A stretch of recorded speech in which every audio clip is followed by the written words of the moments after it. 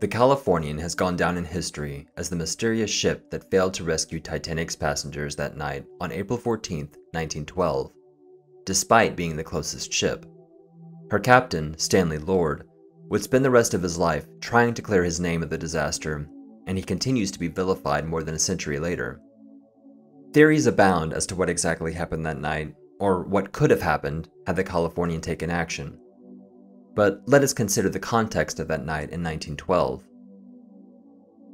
Maritime law in early 1912 did not require wireless operators on smaller vessels like the Californian to remain at their station overnight, hence why it never received Titanic's distress signal.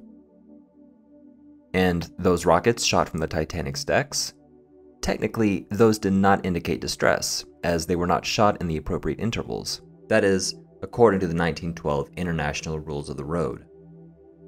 In other words, the Californian failing to race to Titanic's rescue was not because the captain intentionally ignored a sinking ship.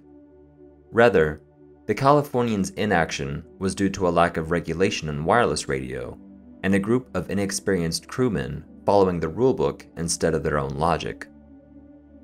As with any tragedy, many things happen that night that make us wonder why or what if. But rather than find blame or perpetuate the endless theories that surround this controversy, let's instead explore the life of the Californian herself and the role she played in changing maritime law.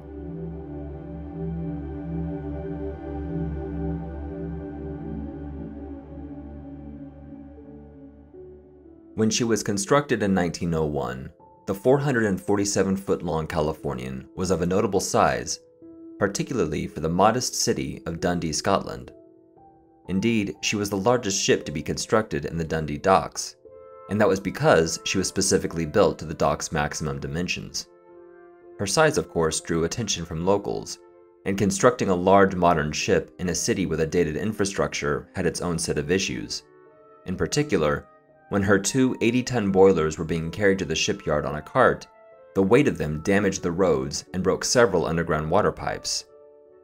Finally, in what was presumably a momentous occasion for the shipbuilders in Dundee, the Californian was launched in 1901 and set off on her maiden voyage to New Orleans in early 1902.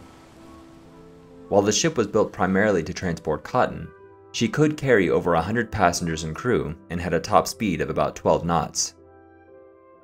In early 1912, just weeks before the Titanic disaster, the Californian's first Marconi wireless machine was installed in a refitted cabin. Joining the crew as wireless operator was 20-year-old Cyril Evans. On the night of April 14th, Evans had been employed by the Marconi Company for just 6 months and was only on his third voyage on the Californian. When the young and inexperienced Evans tried to warn the Titanic of icebergs in the area, he forgot to prefix the message with MSG, or Master Service Gram, which would have instructed Titanic's operator, Jack Phillips, to send the message to the bridge. Phillips, who had been trying to catch up on sending passenger telegrams, was annoyed with the interference and told Evans to shut up, quite literally. Evans, who was presumably exhausted from being on duty all day, and was now being told to shut up by the Titanic, did what most of us would do. He stopped working and went to bed. Just 20 minutes later, the Titanic would meet its fate. With the radio off, Titanic's distress signals never reached the Californian. Meanwhile, on the Carpathia, it was by sheer dumb luck that she received Titanic's distress signal. As it just so happened, the Carpathia's wireless operator, 21-year-old Harold Cottam, was listening to the radio for a final few minutes while preparing for bed. In stark contrast to the Californian's wireless operator, Cottam had 3 years of experience and was the youngest graduate of the British College of Telegraphy in London. It's no surprise then that the ambitious operator would listen to the radio while off duty. Had Cottam gone to bed 5 minutes earlier, or listened to the officer on duty who told him not to bother the captain, the Carpathia would most likely be long forgotten in the annals of maritime history. But what about those rockets? Regardless of the radio, the Californian's lookouts did see what appeared to be rockets, and one would have to assume that rockets at night in the middle of the North Atlantic means danger, right? Well, not according to international regulations at the time. Regulations stated that in order for it to be considered a distress signal, the rockets had to be fired in 1-minute intervals. The Titanic fired a rocket every 7 to 8 minutes, which hardly created a sense of urgency for the crew of the Californian. During the inquest, 20-year-old lookout James Gibson finally admitted he was uneasy about what he was seeing. He noted that whatever ship they saw looked very queer out of the water and seemed to have a heavy list to starboard. Unfortunately, it wasn't until after the lights disappeared, and presumably when the Titanic had gone under, that they reported what they'd seen to Captain Lord. The question remains as to why the two lookouts didn't insist upon Captain Lord that something wasn't right. Were they afraid of upsetting him while he was trying to sleep? At just 34 years old, Captain Lord had already achieved a great deal of seniority in his career. Perhaps there was something about his demeanor that intimidated his subordinates. As a result, they did not voice their concerns during what turned out to be a critical moment, and one that would haunt Captain Lord for the rest of his life.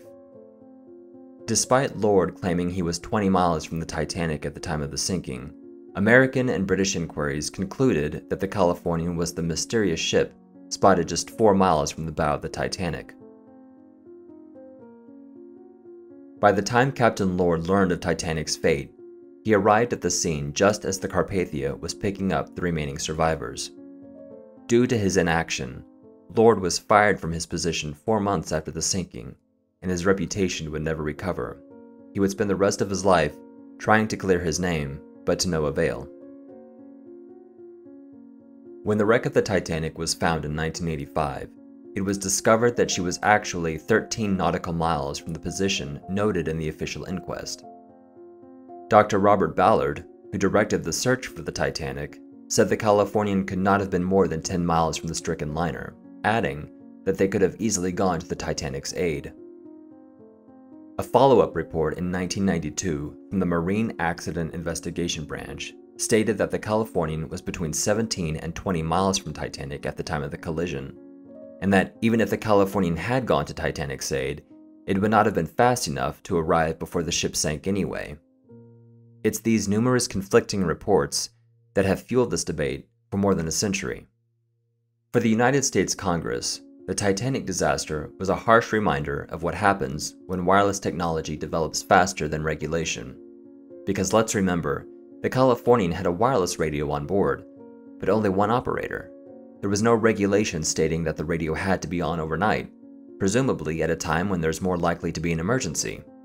As a result of the sinking and the failure in communication between the Titanic and the Californian, Congress passed the Radio Act of 1912.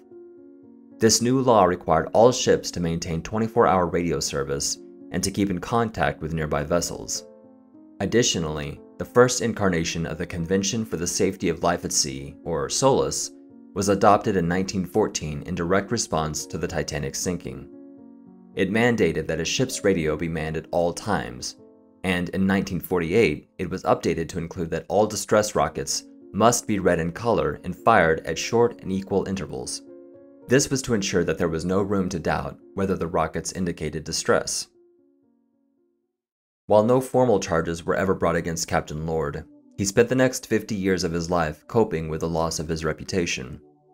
To this day, Lord has ardent groups of supporters and accusers known as Lordites and anti-Lordites. As for the Californian, she met a similar fate as Titanic's rescue ship, the Carpathia. Both were torpedoed and sunk during World War I. The Californian met her fate on November 9, 1915, when she was damaged by German U-boat 34. Then, while being towed, she was struck again about 60 miles south of Greece and sunk by U-boat 35. Her wreck lies at some 13,000 feet and has never been discovered to this day. Coincidentally, her last recorded position was just 200 miles from the wreck of Titanic's sister ship, the Britannic. Whether you believe in or deny Captain Lord's innocence that night, one thing is for certain.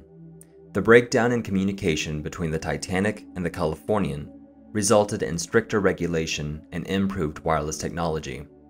And because of this, a communication mishap of this magnitude has not happened at sea since, which is why this mystery has fascinated us for more than a century. Thank you for watching today's video. If you enjoy stories about ships and maritime history, please consider subscribing to be notified when I post a new video. Your feedback and support are greatly appreciated.